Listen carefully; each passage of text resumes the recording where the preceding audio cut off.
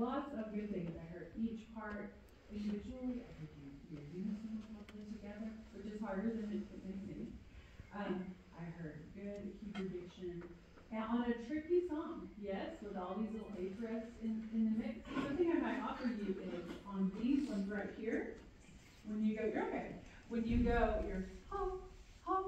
If you will just sneak a breath in time there, you won't rush that, right?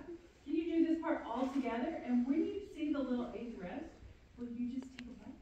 Yeah, in time. 1, 2, ready, and hide, hide, hide, hide, hide, hide, hide on. Yeah, okay, you feel that working? So, I'm sure you were told that, and as you continue to keep singing and build it in, now you have a different little strategy to apply to when you have all these little papers that want to rush. You did so well today with a lovely tone together and in your individual parts.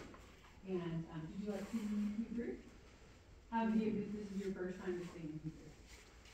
Yeah, pretty cool, huh? Not something you do every day. I'm very proud of you all, and I hope you will all keep singing, okay? All right, thank your team, and I hope to see y'all again